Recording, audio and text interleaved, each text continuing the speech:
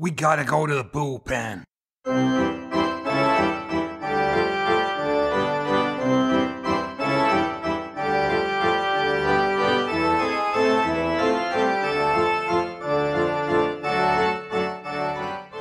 Welcome to the Highland Bullpen, the all-new podcast bringing America's pastime to Scotland's shores. It doesn't matter if you're a Hall of Famer heading for Cooperstown or you're fresh out of the minor leagues. This is the podcast for you.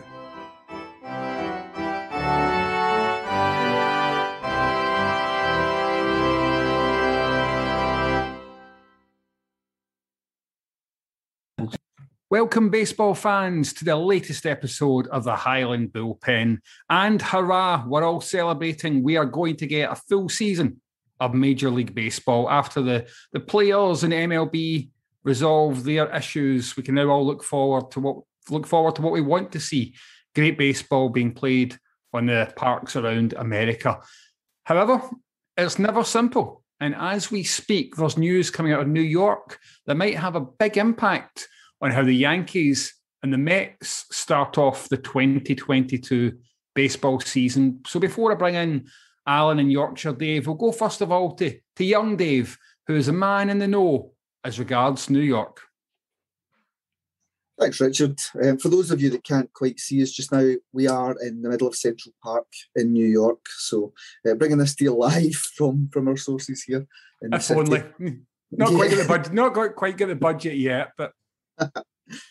So the talk in the last couple of hours is just against fans and media outlets start to get back into the baseball is going to be on our television screens and hopefully attending as fans throughout the course of the year. There are some state laws. State laws might be the incorrect terminology for America, but you get the gist of where we're coming from. But in New York City, so that's the metro area, not the state overall, but the city, there is law in place that to enter your place of work and to be around colleagues, you must be vaccinated. Which has caused some problems in the baseball world. I think that's with the New York Nets, perhaps. I'm not too closely following any of those teams. I always thought it was a different New York team, but I'm sure Alan will know. He's probably been to see them. But yes, if you're an employee entering your place of work in the New York metro area, you need to be fully vaccinated, which, as we know, there's been quite a hesitancy among professional athletes across the world, across various sports. And the feeling is that with the New York Mets and the New York Yankees about to partake in the baseball season coming up in 3 weeks' time, that there could be a number of their players who are not vaccinated yet. And it gives the club and the players a little bit of a quandary exactly how to play that out over the coming weeks.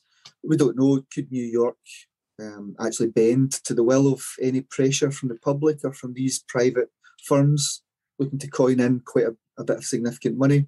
Not too sure, but it seems to have just been broken in the last hour or so online, and there's a whole lot of debate as to how baseball can really take that forward. I know, not to drop Dave in it, but Dave mentioned earlier that there's been a sort of ongoing similarity with Toronto, given that Canada have got their own laws. So I don't know, Dave, is that quite similar to what's happening north of the border? Yeah, I think I just noticed on the Red Sox website the comment about vaccination status for Toronto, and it did say that players may not be allowed to travel if they haven't had their COVID jabs, and it's certainly relevant for the Red Sox last year. I think last September, Red Sox ace Chris Sale said he wasn't vaccinated. There was a couple of other guys, Xander Bogaerts, Christian Arroyo, and Josh Taylor, but I don't know what their reasoning behind that was, whether they were particularly opposed to it or they hadn't just done it. I know Chris Sale was just coming back from serious injury, so yeah, I'm not sure about that. But I think Canada in general, I don't think it's just the Blue Jays that you need to present a valid, pretty much still need to present a valid negative test result when you enter the country. I couldn't swear to that, but I think that's what it is. But yeah, it's definitely. Alex Cora was asked to comment, and he just said, "Well, we don't play them until the end of April in Toronto, We've got time to sort that out. So I think he was avoiding any potential controversy, and I suppose not really being allowed to speak to the players for the last 99 days. So hopefully they get that sorted out, because it would they can't be the only club with players who are not fully jagged. Yeah. And Alan, I think you made a good point that it almost feels like this has caught the New York teams on the hop. It seems to have caught them by surprise. Yeah, it's a bit strange that it suddenly comes up. It's a fairly well-known rule, and I think young Dave referenced, is it Kyrie Irving, who plays for the Brooklyn Nets. So this has been ongoing for a wee while, and he is not able to play the home games for the Nets. And interestingly, actually, within the last day or so, the Nets have been fined because he attended a game. I don't know if they play at Madison Square Gardens. I know one of the basketball teams does, but he attended a home game, sat in the front row, which is all permissible for an unvaccinated individual. But after the game, he went into the locker room, whether to celebrate or to chat with the team. And the Nets have been fined for that because they've allowed him in there. So the basketball season must have started, is it September, October time, possibly? And it's a well-known story from then. I remember reading at the time, and he's entitled to his views on whether he gets vaccinated or not.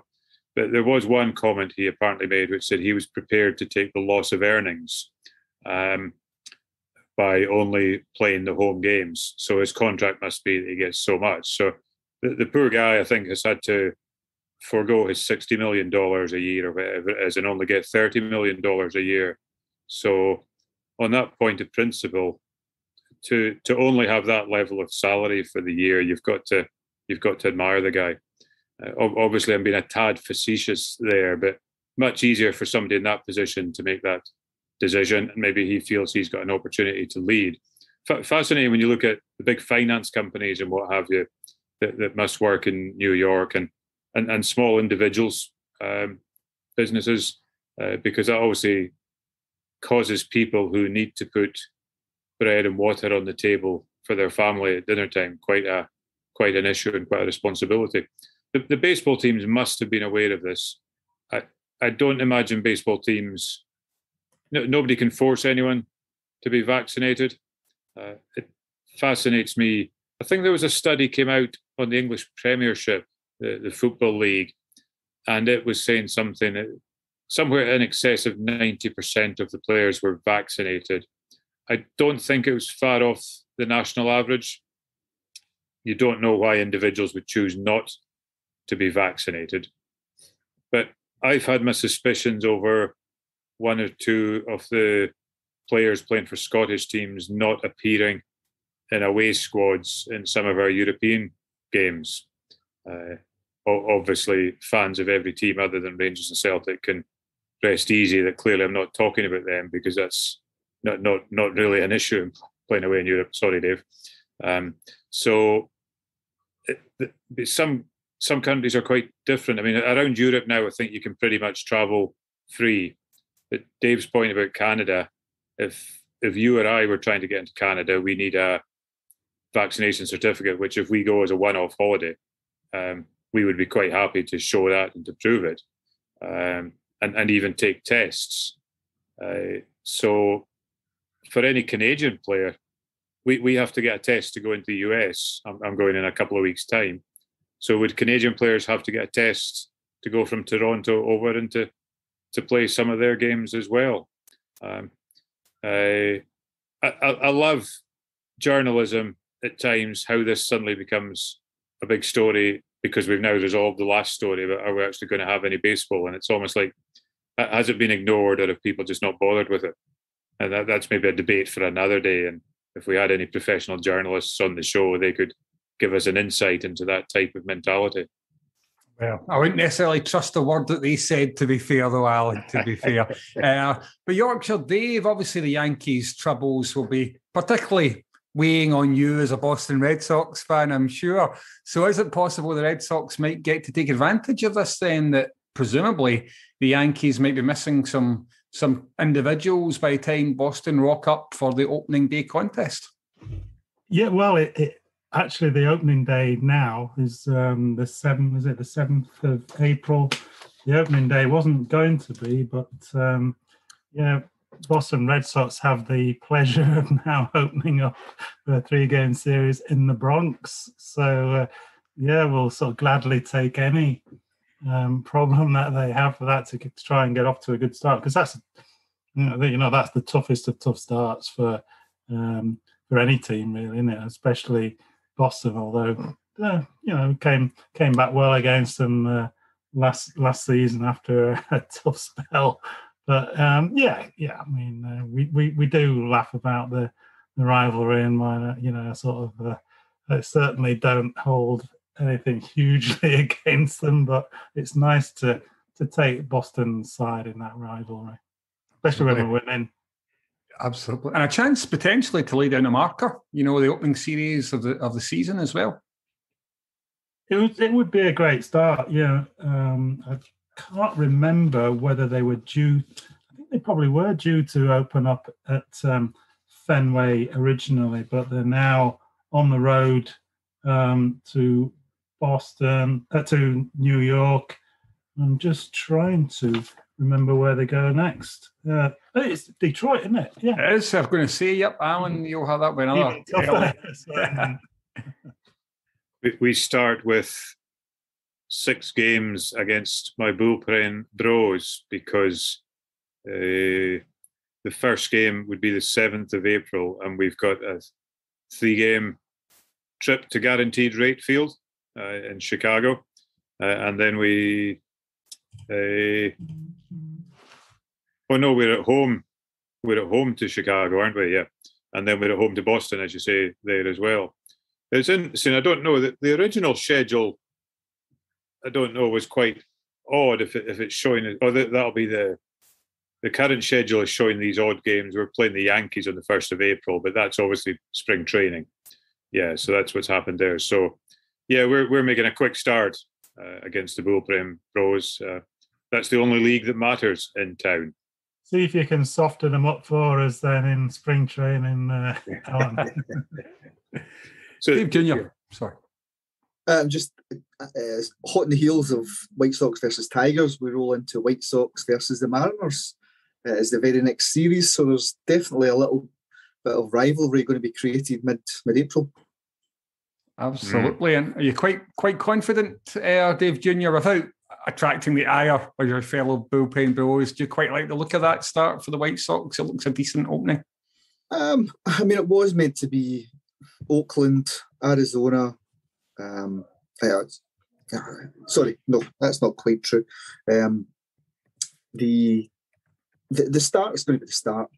You'd like to feel that you can come out of April at worst sort of 50-50 and kind of build on that, specifically with all the issues over the last few weeks. But I really want to see how the free agent situation goes, because there's been a lot of moves. I don't know if it's just the way my phone's set up, but I haven't seen too many moves for you guys, your teams. But the White Sox have absolutely been making moves in the last couple of days, which is really heartening to see. And I think with fans missing out on that action over the last few months, everything really is quite madcap last minute, signing players. So I'm not sure if that's something we'll cover off later on in the show. But lots of action, lots of roster changes for us all to get our heads around. Absolutely. Tell us a wee bit about what free agent means. Sorry, Dave. So if you bring that to the old world of Scottish football, I'd imagine the closest that you can get to it might be a Bosman signing, someone that's been out of contract. And again, with there being a lockout in baseball for the last few months, the lockout means lockout, and clubs haven't been able to, well, legally or officially contact players. I'm not sure if things go on behind the scenes, but there's just been absolutely no negotiations at all. So you've had over, I think it was around about 300 players, good players that played last season without a club, without an organisation. And I think it's at times we can sit and look in Scotland and go, okay, there's a guy moving across from Hibs to Rangers, and they can probably keep the same home, same family home, and commute to some extent, or even something in the UK. You get somebody moving up from Southampton up to Glasgow. Yes, there's a little bit of relocation there, but it always fascinates me in the States how you can just be. This is a different topic, but just traded, and then okay, tonight you're playing for Seattle, but tomorrow you've actually been traded and you're moving across to the Yankees. And you're like, well, hold on a minute here, I've got to go cross country, and it's a real change in people's lives. So, from the free agent point of view, these men, a couple of weeks to go until they've got to kick things off for real. But before then, we've got a whole lot of spring training taking place just now.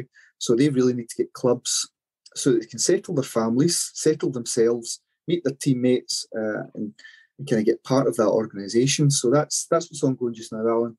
A whole lot of free transfers, guys making some good money.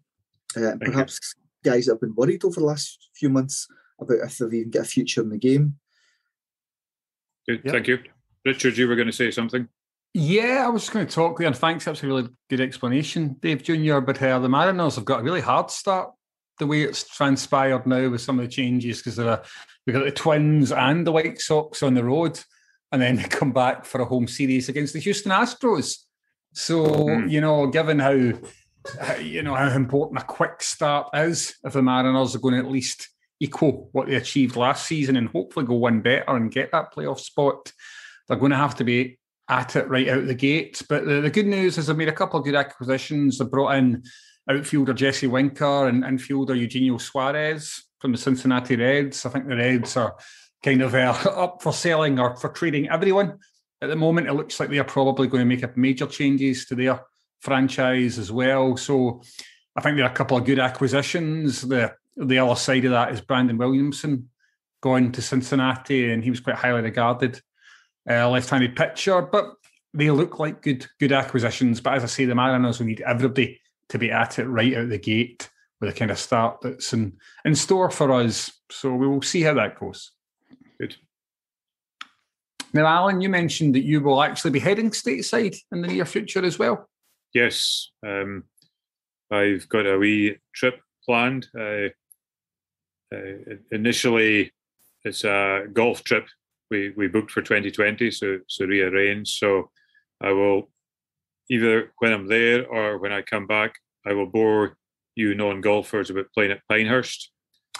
Pinehurst is the host venue, I believe, of the US Open. So what that means is they don't play it there all the time, but it's considered like, I think in a way it's considered a bit like St Andrews to the Open here, that it's in the schedule every 8 years or 10 years. And designed, of course, and I'll be paying homage to Donald Ross, a native of Ross and Cromarty, the Highlands of Scotland, and a man who made his name throughout the golf courses of Scotland, but did a wee bit of work over in the USA as well. As many of these Scots professionals, course designers and caddies of that era went over to the States whilst the game was growing there. So I will be doing that. But my intention is to take off some NBA, NHL, where I'm actually going to see the Red Wings, which will be a highlight of the trip. Good old Detroit Red Wings. I will fit in some American soccer, not quite at MLS standard, but importantly, my plan is to be at the opening day of the Durham Bulls, of Durham Bull fame.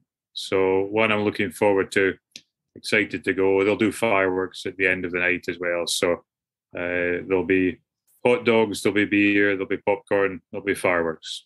And I will be representing the bullpen to cheer on the Bulls. Excellent. Great to hear, Alan. Great to hear. In that part of the world, North Carolina is one you're pretty familiar with over the years, Alan. Yeah, I know the Carolinas fairly well.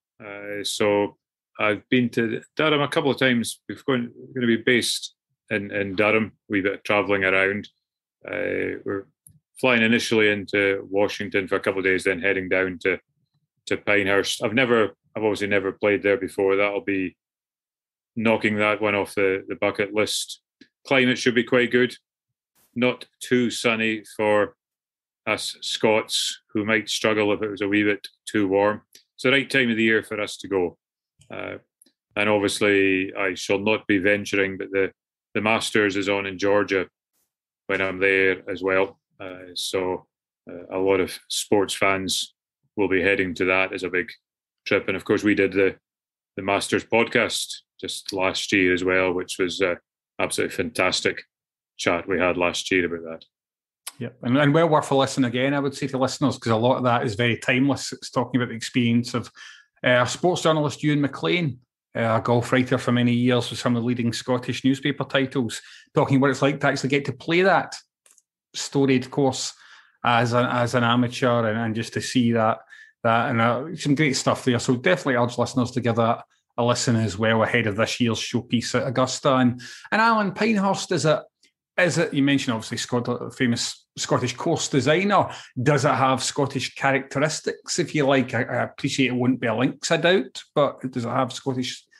It's not a links, but my understanding it'll be very heavily influenced by the Scottish designs. So looking forward to seeing how it actually plays in real life. There are 8 or 9 courses, and they've just introduced a 9-hole pitch and putt course as well. There's a wee museum on site there. There will no doubt be numerous merchandise shops selling overpriced stuff. So it will be of a Scottish nature. I actually played a course in Spain fairly recently, which they said was designed in the Scottish sense, and the only comparisons I could really find where it was windy and a bit chilly.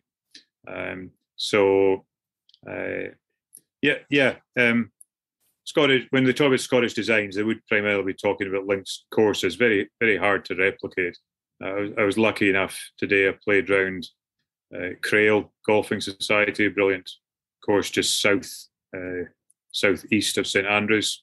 You know what the weather's like in Glasgow, so 40, 50 miles away.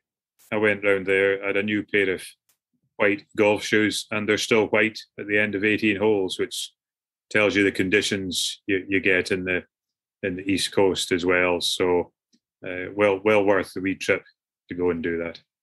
Did you play well then, Alan? Since I thought they might have got a bit muddy, we had to trips into the long grass or the rough or behind a tree or some such thing.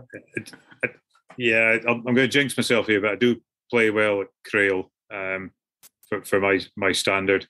I think I was 5 over today with a couple of birdies. So I had a poor start. I was, I think, 4 over after 5, but then I came on to a bit of a game. But it's nice and open for me. It was about probably 20 mile an hour winds, so not too bad. But as somebody who's a bit wild off the tee, some of the links courses can be quite open and welcoming for me. I just made a suggestion to a friend over in the States if they wanted to help me at Pinehurst, maybe to get the chainsaw out and go and check what the trees are like. But hopefully nobody from Pinehurst is listening to this.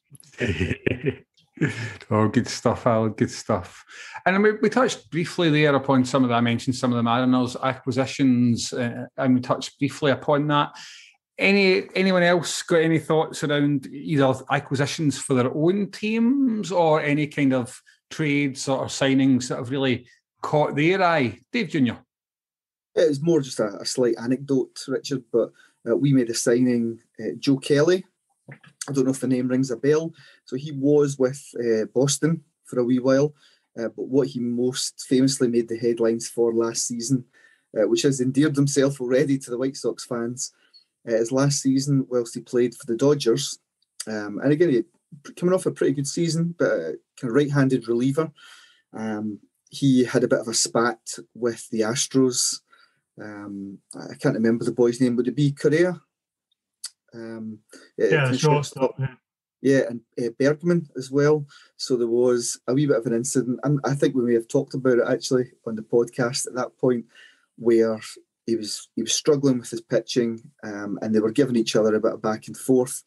At that point in the season, you had no fans in, so he was very well aware of what was coming out of the Astros dugout as well. in his general direction.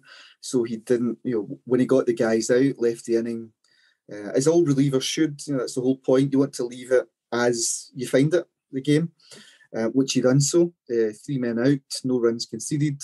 And he made a point of letting the Astros dugout know exactly how he felt about their own comments. So given that the Astros, they kind of ran over the White Sox last year, both during the season, but then also in the playoffs as well. He's already endeared himself to the fans. But we've made a couple of good signings, Richard, to answer your question. Lots in the pitching department. We've filled that spot with a bit of a veteran in second base today, a guy that's played, I think he spent half the season at Boston, but I'm not sure if it was memorable or not. And we're still looking for a right fielder, but the feeling is just now they may try to platoon 2 of the younger guys who broke through last season as rookies. So they're thinking it's a good way to fit them into the squad, into the team. But I think a lot of White Sox fans are still thinking, well, could really do with a good big name out there. Interesting, Joe Kelly. I can see why he's kind of endeared himself to the fans. He's already said he reckons they've got the best team in the American League. He's been quite confident there as well. So I guess you'd like to see that confidence, and given he's won a couple of World Series, as you mentioned, with the Red Sox and with the Dodgers, you've got to think he might know what he's talking about. So that's encouraging as well. And I think a lot of people reckon you've got an extremely strong bullpen, even probably ahead of adding him into the ranks there. So certainly that gives you a really good foundation for the season ahead. Although I think Kelly's probably not going to be in the opening day action. I think he's rehabbing from an injury as well. Yeah, he's injured, so they're going to take it nice and easy with him, but he's a quality addition to the squad. His eye might not be in it yet. Dear. Alan. Boom, and indeed boom. Yorkshire Dave, any particular trades or acquisitions in the world of baseball that have caught your eye? Well, talking about Correa, the Houston Astros shortstop, not sure whether he's... we spoke about this last time because when our friend Rob Fontenot had me on his Astros podcast, he was talking about them. He's a free agent and very unlikely, or at that time, very unlikely to stay with the Astros, and was talking about some mega deal, 300 million plus 10, 12 years, whatever. But little snippets I've seen, it's not out of the question they might end up staying there. But on the Red Sox horizon, I think they'd already signed, even before the the lockout, they'd signed back Jackie Bradley Jr., one of the outfielders from a few years back, who is a great defensive outfielder. I think some of the Red Sox fans are a little bit unsure about him coming back because his batting might not be right up there. But looking at some of the comments that my good friend Alex Cora, have you seen his beard, by the way? Alex Cora's got a cracking beard, and it's a similar sort of colour scheme to mine, but much neater. I think the word is disciplined, isn't it? My beard is not disciplined, but he's talking about he wants. Red Sox won 92 games last year, but he's talking about he wants a lot more consistency this season, and especially defensively. So perhaps he wanted to tighten up the defense and get the outfield sorted out. Starting pitching is an issue for them. I think they've got Evaldi, Chris Sale, and Nick Pivetta, the 3 certain starters. They've got a couple of newcomers. I think they both might be lefties. Michael Wacker, who has got a little bit of history against the Red Sox. I think he pitched a couple of times for them with the Cardinals in the 2013 World Series that the Red Sox won. I think he won the first game, but I think the fans got to him in one game. I read something, didn't really remember that particularly, but anyway, he's a Red Sox man. As the Hibs fans used to sing about, who's the pundit? Mikey Stewart. Remember, he played for the Hearts, and Hibs signed him. And, it's not one of those trades that's done that often, but the song was going after he started, he began to play reasonably well for him. He's quite a good player. And this, Mikey used to be a Jambo, but he's all right now. So there might be something similar going on with the Red Sox fans, but I think there'll be more to come from the Red Sox. So, I'd like to see some kind of. I think all the Red Sox fans would like to see some sort of big money signing, just for the hell of it, if nothing else. Typical Red Sox comment there. Yeah, it's. I think one thing we could probably all agree on. We're all fans of our teams, but most of all, we're fans of baseball, and that's the news of Fernando Tatis being out for the medium to long term is a blow for all of baseball, I reckon. Alan, what do you think? I mean, it looks like it could be 3 months on the sidelines. Yeah, he does. Fernando Tatis does appear in our Scottish All-Star MLB team with a name like that. So, yeah, you want to see the big stars play.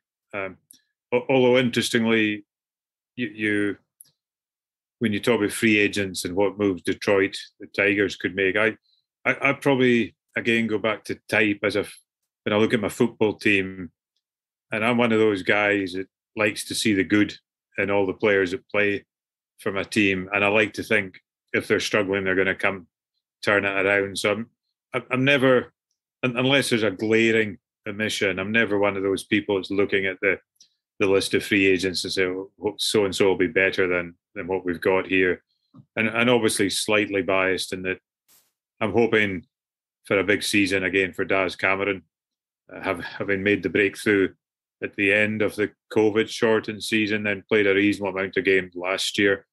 He's obviously in the 40-man roster at spring training. You really want to see Daz play regularly. I want to see a lot of the young guys they've got there come through and play regularly. The power rankings I read this week from MLB had the Tigers, I think, in 16th spot, so the best of the bottom half of the league. So they're a franchise on the way up. Miggy has said it's the one thing he wants to deliver is a World Series championship to Detroit before he retires. I suspect he'll struggle with that, but I like to see my guys come in and do their thing. The other interesting thing I've found out of the various negotiations for getting the game back on track was the various changes that they made. So I'll be interested in the guys' views on it. I'm probably going to, again, stick with the view of being a traditionalist and liking the old-fashioned rules, but I'm also going to give a shout-out for them changing the way the schedule is composed. I don't know if any of you guys have read about this, but they've introduced what they're considering to be a more balanced schedule. So there were more interleague games.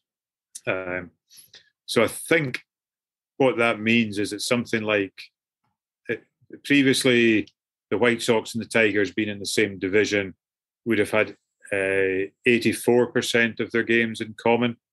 It's now 91%. And teams in the same league have changed from 52% to 76%. So whilst I'm a traditionalist, as a statistical, logical person, I'm delighted to see that they're actually starting to balance that up because it appeals to my state of mind. So be interested. I know that the two Daves are probably going to come in and shoot me down. So Dave Senior going to come in first? No, I was as ever. You've got numbers to back up your statement. The one thing that I had seen was actually there's quite a few changes they've made for 2022, but for season 2023 and beyond, the balanced schedule, the bit that I read was saying that each team will be guaranteed to play at least one series against every opponent in both leagues, which, I'm quite amazed at that because it's only relatively recently that you had any interleague play at all. But that sounds to me like a good thing. It sounds almost like perhaps fairer, more balanced is definitely. Will interleague play be that as interesting without the novelty value. Designated hitter. That was one of the big things, wasn't it? So let's see the American League guy batting. But I think that's sounds like a good idea. But I think that's for next season. But maybe they're bringing in some changes this year as well. I think as a fan, if you go to the home games, you like the Tigers will now have the Dodgers. They'll play the Dodgers once a season, but they would only play the Dodgers at Comerica every second season. So I think there still is sufficient novelty factor in there. And of course, the designated hitter becomes universal as well. So any thoughts on that, Dave Jr., maybe? Well, just to back up your point a minute ago, Alan, I think that's great. You think about trying to bring the fans back for these games, especially once there's been a little bit of disillusionment in the last few months. Think about all those young fans out there. Tigers fans, you've used that example, that will never maybe get the chance to see like a Mookie Betts or something like that. They've got this chance to go along and watch these potential greats coming along. Not that Tigers aren't great, but you've got these opposition coming to your home patch. And if that's been a little bit rare beforehand, I don't think it's going to be diluted enough to make it, for the novelty to wear off. That feels like a good move. It really does. On the flip side of the coin, there's times last year you would hear, again, I'd be watching the White Sox commentary and they would comment on, this is the... And again, I'm really sorry, Alan, to pick on the Tigers, but I think at one point, the White Sox have won the last 13 occasions this year against the Tigers, and you're still thinking there's more games to go this season. Between players, there must be a little bit of, all right, the Tigers again, the Guardians again, the Twins again. If you're playing each other too often, that might not be too healthy. So I like the fact if it's going to be spread out that bit more, that feels good for both players and fans. Yeah, I think that's a great point. And Dave, and it's not one I've thought of before, but the idea you've got the opportunity to see future legends of the game potentially coming to, as you say, your ballpark. That is a great plus side to it. And I think it's mostly all upside. The only thing I was going to ask is, are we moving towards almost the death of the notion of a National League, an American League is actually meaning anything different whatsoever? It's 49 years we've had the designated hitter rule, when it was actually introduced by the American League as a bit of a gimmick to try and boost attendance because they were trailing the National League hugely, absolutely massively at that point. And the National League clearly thinking, well, we're doing well, we don't need to change anything. Described as haughty in the media coverage of the time, their approach to it, whereas the kind of American League were willing to try and mix things up a bit to try and get more fans through the gates. So, that was the history of it, but it's been I think it does make sense to kind of equalise it, and there's so many good things about it. Pitchers only hit 110 last season as a group. That's not something people want to pay and see. I mean, four of us could probably hit about half of that potentially. But I do think there is maybe something about that, because I think it's now just over 20 years since the separate kind of league presidents were done away with, and we had the appointment of the kind of universal MLB commissioner. They stopped having their own umpires and stuff like that as well. So while there's lots of positives, I do feel a little bit like Alan in this case. We're also losing just that little bit of tradition. But I think in terms of thumbs up or thumbs down, I'll give it certainly a thumbs up, despite my concerns about the tradition. Dave Jr. It'll be interesting as well, Richard, just to bring it on to another point, but you've got this American League, this National League. It would be nice to have some slight nuances between the two, but we do need that path to the World Series itself. We do need the two leagues to give us teams to fight it out, to see who's best. And again, with that, there's been the news this week that we're looking at 12 teams in the playoffs going forward. So I know that there's been various changes over the recent years given COVID, but with 12 going to make their way to the postseason, does anyone have any thoughts or details about how that will look? I'd imagine we're looking at 6 from each league. We're then looking at division winners, and then is it going to be second place teams, or will that be broken down into highest winning percentages, Alan. Yeah, there's a one-off seeding for this, so I think currently it can change where you start your seeding. So it's the 3 divisional winners plus the 3 best teams after that anywhere in the league, and so number 3 plays number 6 and number 4 plays number 5. And that is based purely on their winning percentage. So if they're at 600 or whatever, that'll determine their number. It stays at that number throughout it. So 3 and 6 and 4 and 5 play, and they play a 3-game series. I think currently there's a 1-game. The current system or the last year's system had a 1-game thing. So there's a 3-game series. 1 and 2 remain their seeds, and then the 2 winners then come through, and you then have the 4 teams. So 1 would presumably play the lowest ranked team who qualify, and 2 would play the highest ranked team who qualify to get into the league championship game. Dave? It's good. It's good to know. To bring it full circle, back from the playoffs to the restructuring of the league, as you mentioned, there's been this accusation that some teams have tanked over the years in terms of how they put their squad out for the coming year. But if you also think if you've got a division filled with 1 or 2 teams that are not performing too well, then it must disrupt the winning percentages for teams over that season.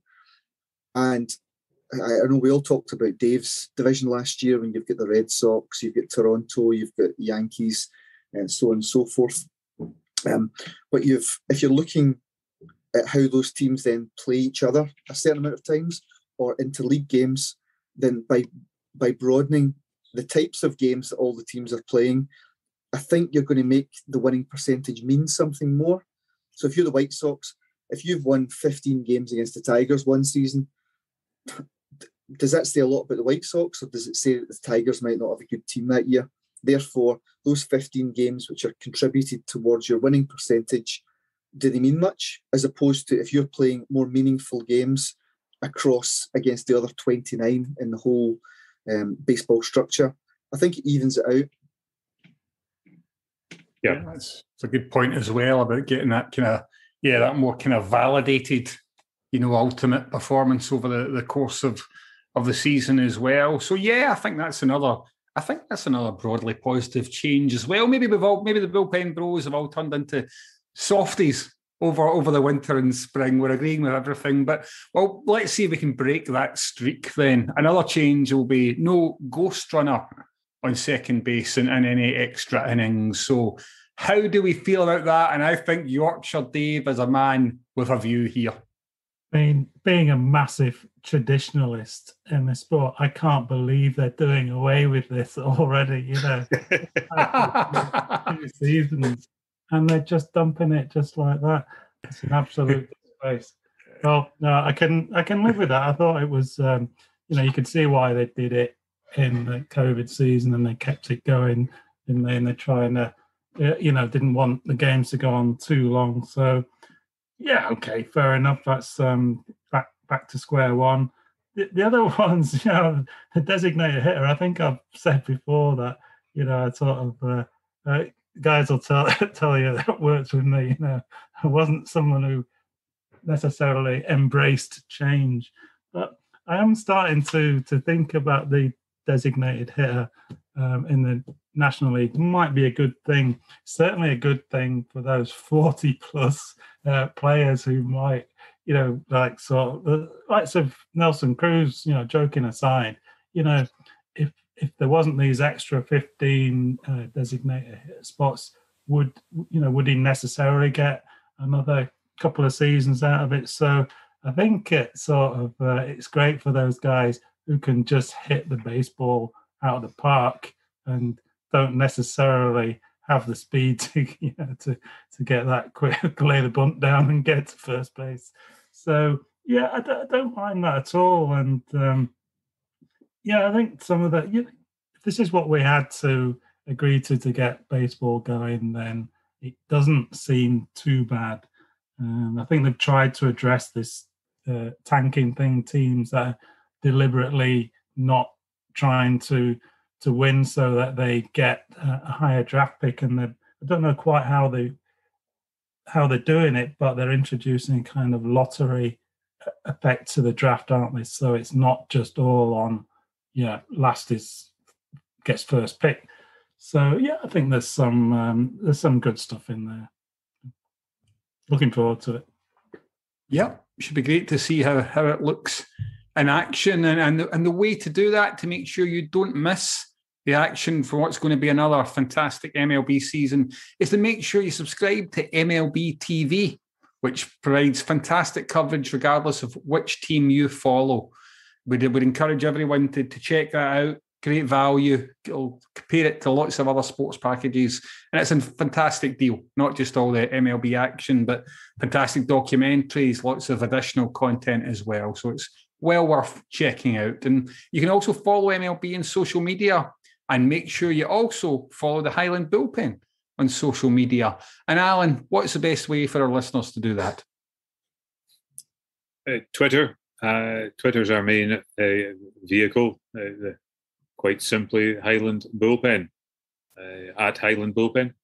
Find us on there. We do a wee bit on Instagram and Facebook, and we do social media activity commensurate with our average age in the team. So we're always looking to get better at stuff like that. We just enjoy coming on and having a chat and telling you what we're learning about and what have you. So find us over there, and you can message us through all these channels as well. So it'll be good to hear from anyone when they get in touch with us.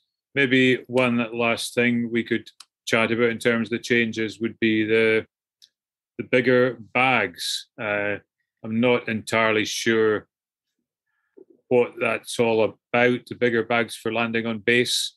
To me, that seems sensible. I don't think that's like making the goals bigger at football. You can't make the goals any bigger. I know you have to land on the bag, but is it really that bad to put an extra foot or whatever on there in terms of size? Does anyone have any objections to that? You saw that thing, was it you retweeted that amazing bit of footage where the guy, the batter, had just smacked the ball up the middle of the park and was going to get at least a double, and it hit the second base bag, took a wicked deflection over to that second baseman who just calmly lobbed it to the first base, and he was out. So yeah, I mean, things like that can happen. So I don't even know why they're doing that bigger bag. Is it sort of a safety feature? You do see guys that break their fingers, don't they, diving in sort of head first and reaching out for the bag. They've got at second, third base, they've got to stay on the bag, haven't they? First base, you just run past it as long as you've touched it. But to secure second or third base, you've got to actually touch the base and stay on it. So is it a safety feature, making it a slightly less dangerous activity? I'm not sure. I think that is part of the thinking. I think that's part of the thinking, to make it safer, and also just to make it a more attractive option, to increase the possibility of people. So you know yourself, it's a very small margin, but baseball's all about these small margins, isn't it, that make all the difference. So yeah, and I guess the only other thing is the kind of the ban on teams playing the defensive shift as well, which seems a little more strange to me, because surely you're entitled to put your players wherever you want to on the field, I would have thought, but we'll see how that plays out. Yeah, there's a great quote, and I just can't remember who it was, but one of the batsmen just from years ago just said, "Hit them where they ain't." And if they're moving the shift about, then I don't quite follow this. It's been around for a long time, but it just got to a degree where it was affecting the scoring of runs, wasn't it, and hits. And as I understand it, they're saying probably from next season. I think, are they trying it out? They do try these things out in the minor leagues first. I think they might be trying it out this season, and the requirement will be that you always have 4 infielders in play in the infield, and there must be 2 infielders both on either side of second base. So you can't shift all 3 over to the one place where the batsman, percentage-wise, throughout his career tends to hit the ball. So, it doesn't quite fit with our thinking of sport, isn't it? But no. You've got to look at it from their point of view. And if it is completely upsetting the great sport of baseball, then, maybe they should try something. We'll see. Alan? I think as football fans, it's bizarre that you're not allowed to set yourself up strategically in a position that defends your position to stop the other team from scoring. That's what you do. I was bemused. The zonal marking in football, I'll just mention that quickly because I need to mention Rangers win against Red Star Belgrade last week, 3-0. But when you look at the Red Star had zonal marking at corners, and it was quite horrific when you actually watch it, that you basically end up with like half a dozen guys in their position, and the Rangers players seemed quite free to move around, and the Red Star players weren't going with them. It just seems that's their choice tactically. So you're allowed to do that. It seemed bizarre. So the shift seems obvious. Dave Jr., did you have a point? In general, no. No. I think the other example I would use, maybe a more widespread. Imagine if football teams were told you've got to set up 4-4-2 every game. And it just seems, let's face it, coaches will find another way to do it.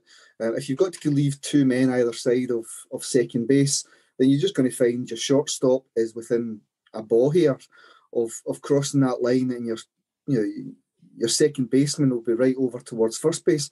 If that's how they really want to do it, teams find a way. And if it's not shifts, I'm not too sure. I mean, the White Sox were one of the teams who didn't really shift much last year. Half the fan base said you've got to move with the times and actually shift. The other half of the fan base said, no, we're quite happy doing this, don't really like the shift. So I'm not too sure. Each team must see it as a strength or a weakness and do it accordingly, which brings it back to Alan's point. If that's how you want to set up your team, then have 9 men on the right-hand side if you want. Bringing it back further to Dave's point, a good batsman is going to look for those gaps and exploit them. Yeah, and historically, the bunt's been a useful weapon against the shift as well. So maybe we'll see. We might have seen, had they not changed the rule, we might have seen a resurgence of the bunt, which I would have enjoyed. I quite like it because it's kind of a unique place in baseball as baseball as well. Now we've talked about how the MLB has shifted the postseason lineup, how it's going to work with the 12 teams, but ultimately, as we also mentioned, the American League champions will compete with the National League champions, and one of them will become the world champions through this year's World Series. But what that means is that we'll never have a Yankees versus a Red Sox World Series because those 2 great and storied franchises both operate in the American League.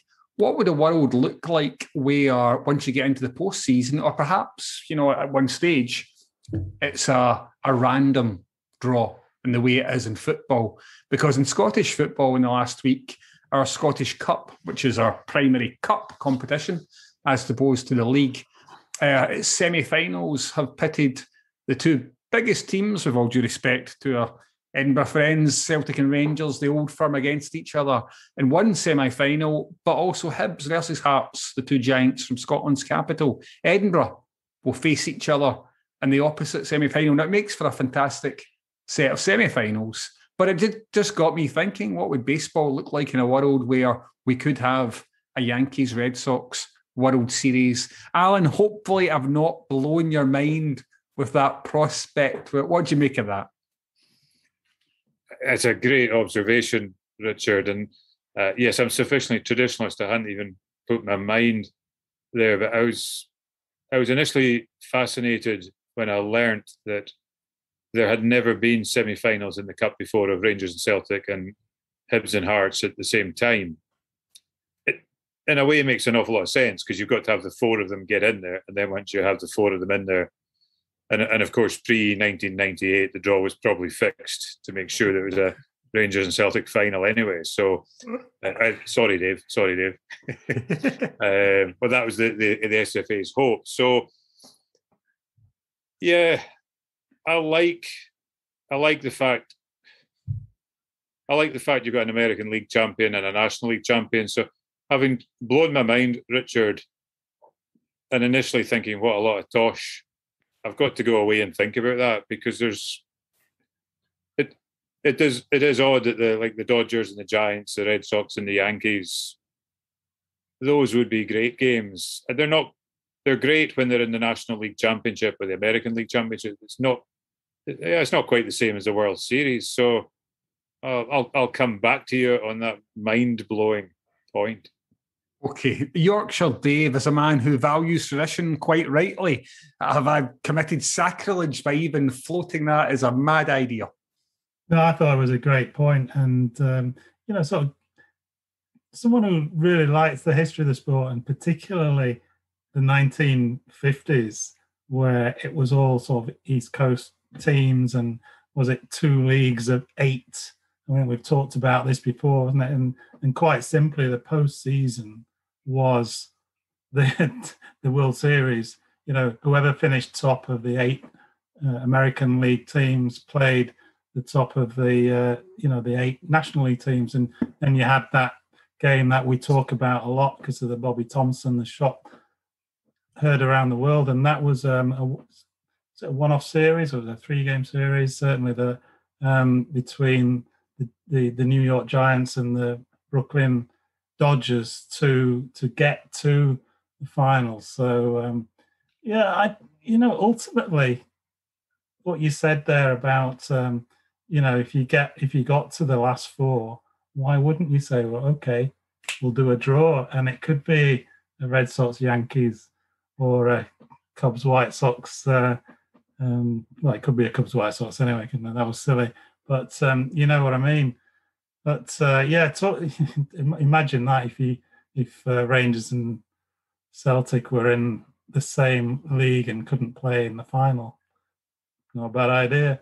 I did hear that the semi-finals being described as one is the vinegar semi-final and the other is the sauce semi-final, and that's a reference to what the average football fan in Scotland prefers on their fish and chips or their pie supper. So it's either salt and vinegar or salt and sauce, which is I never quite worked. I lived in Edinburgh for 10 years, and I'll never forget the first time I went to my local fish and chip shop.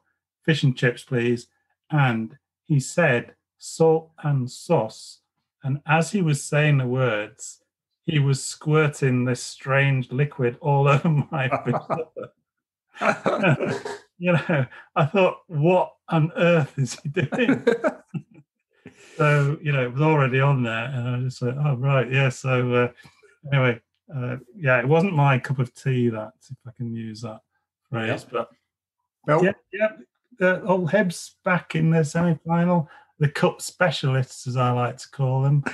Can you be a cup specialist if you don't really quite win the cup? But looking at their record over this century, this will be their, if they get there, if they beat Hearts, which is a big ask, this will be the 10th major cup final this century in 22 years. They've already been in 5 Scottish Cup finals, 4 League Cups. They've only won 1 of each, but, it's a pretty decent record. Absolutely. No, definitely cup specialists. And for the benefits of American listeners, that whole salt and vinegar for us sensible West Coasters and the salt and sauce nonsense that the mad East Coasters going for, it's the Scottish culinary equivalent of the Mason-Dixon line. Basically, that is the divide we have, our cultural and culinary divide there. But yes, it's a fascinating lineup in the Scottish Cup semi-finals. And Dave Jr., what do you make of that idea? Because there will have been lots of times in baseball's history where the best two teams happen to be that year in either the American League or the National League. And, that's decided obviously in the championship series, but actually the team they eventually face in the World Series might not be the second best team. They might not even be the third or fourth best team. They are just the best team in that league that year. Dave Jr. It's interesting. And again, it's that whole, the way that Americans build towards their showpiece of whatever sport that is. When I say it's similar, it's very similar amongst basketball, American football, baseball. I don't know if ice hockey is the same, but it really is a stark contrast to how we operate. We're quite structured with our, no. We need a league.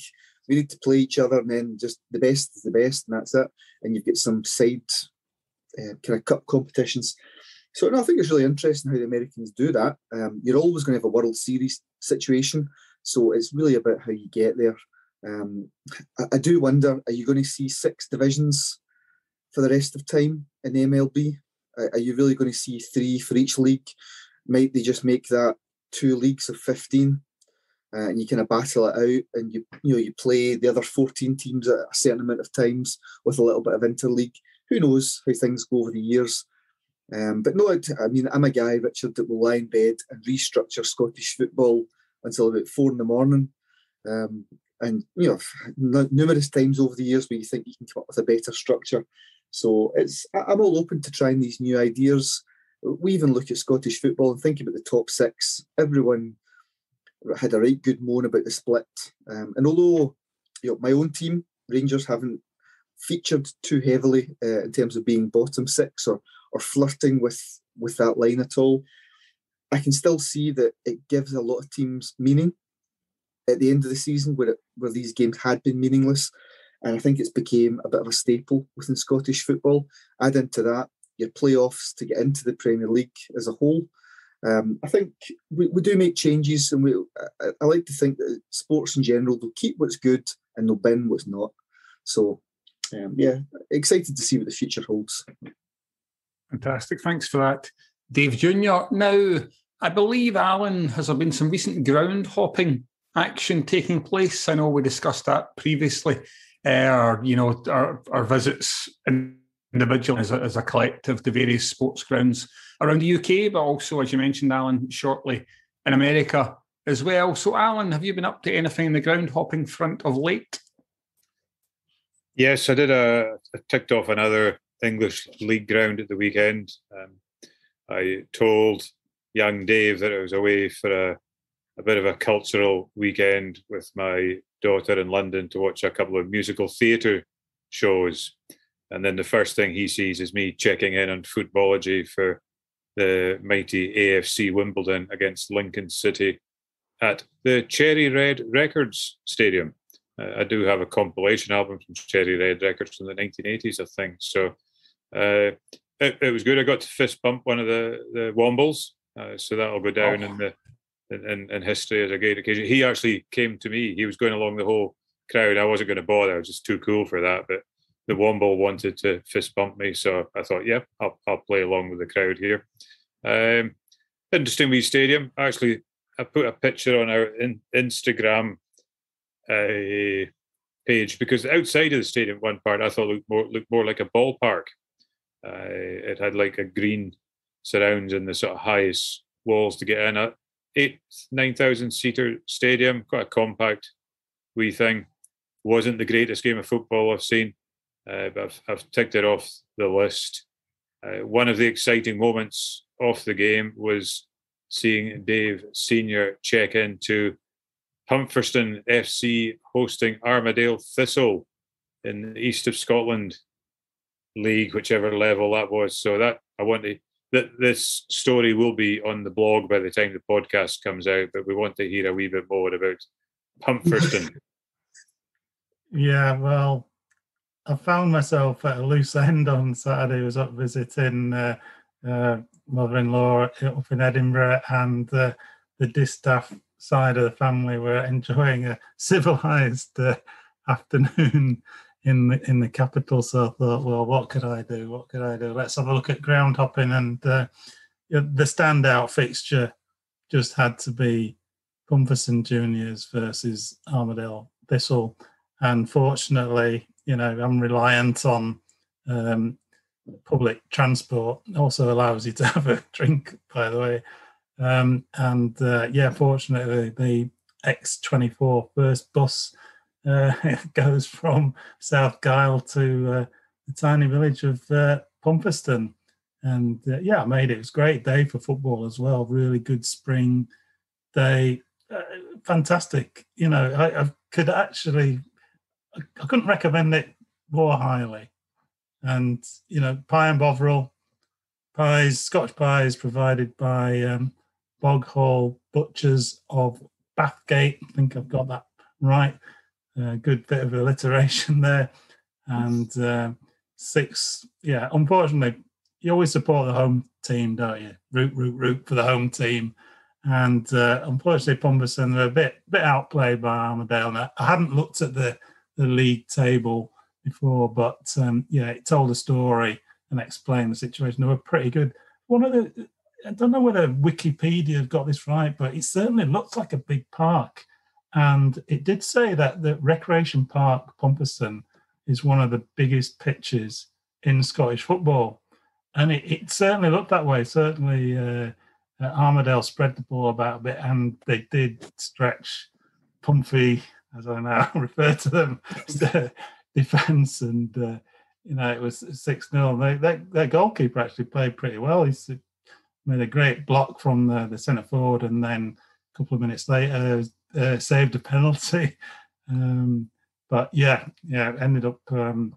6-0 to Armadale, and there's quite a big travelling support there. You got the bus over from Armadale.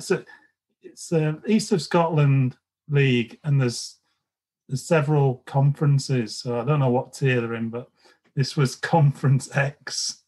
I don't know why. There's Conference A, B, and then there's Conference X, and that's where Pompey are. So, I don't know whether you get promoted to another conference and get further up the ladder. But it was great. Yeah, really good afternoon.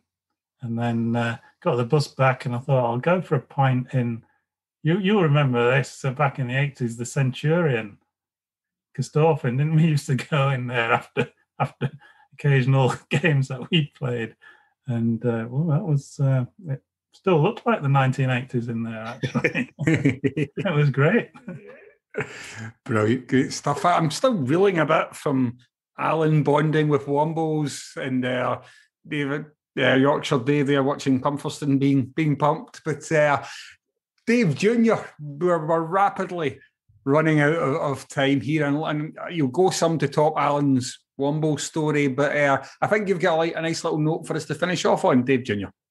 Yeah, it was just Dave made a good habit last year of throwing out a few good quiz questions, and it fits in nicely with Dave's visit to Pumferston.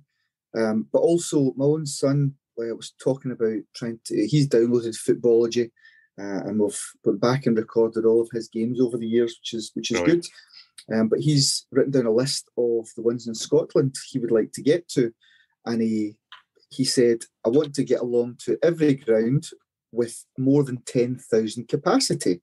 So my question to you guys is, can you name those grounds? So I'll give you a clue. So I'll take one of the equation.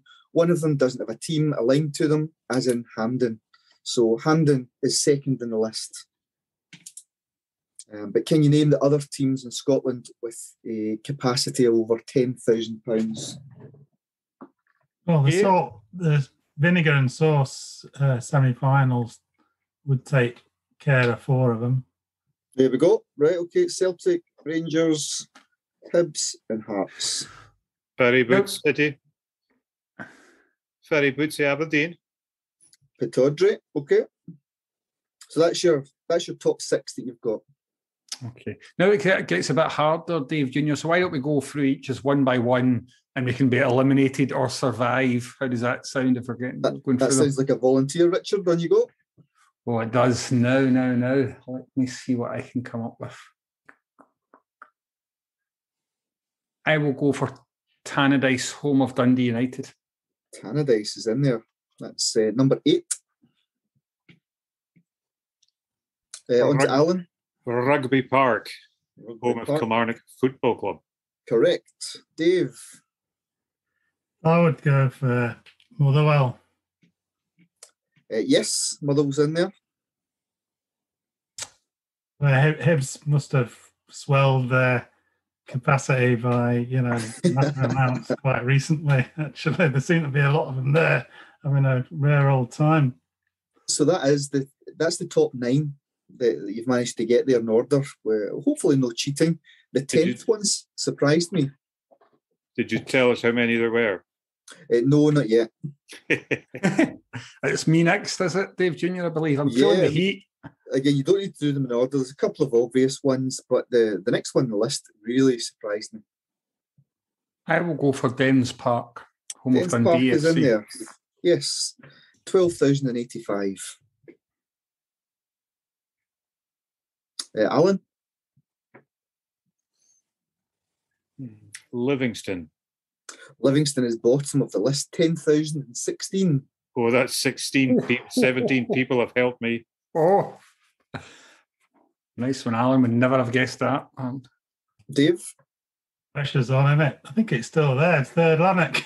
No. that was a joke, but I think it pretty much is still around, isn't it? It was quite near Hampden. Yep. I have played at Cathkin Park before. Have you? Oh, wow. I used it for schools football. When I was a lad, it was still in use for schools football at that point. Yeah, you were playing in the 60s there, Richard. Don't kid us on. Yeah, that's right. Yeah, I had to wait till the high players cleared off after training, yes. Yeah, so it's down to me, and it pressure's on. So Dave, is there a really sort of surprising one that you would absolutely not get unless... Or are they all pretty much being in the Premier League? Because I've got... all have a Premier League representation in my lifetime. Oh, right. Football fan, except one. Yeah, because I reckon, going back, I went to a friendly game there years ago, East Fife. I'm sure you could have got 10,000 in there. There wasn't 10,000 that day, though, when they played Witton Albion. I think East Fife have got a new stadium though. Have they? Yeah.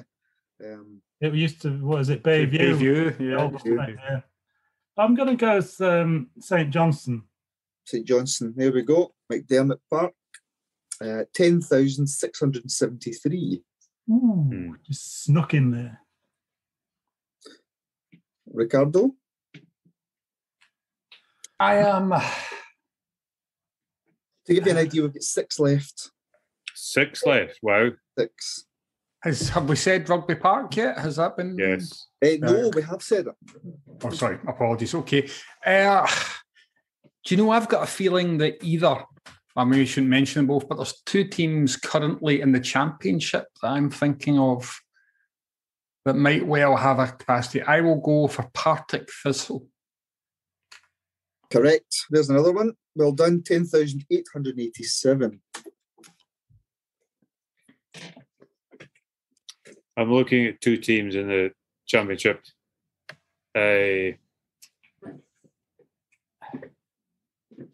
I think the one that's going to you're surprised at, I'm hoping I'm going to get this right, is Wraith Rovers. Wraith is in there, 10,104, Starks Park. That's not the one I was surprised about. There's a smaller venue, in my opinion, than that.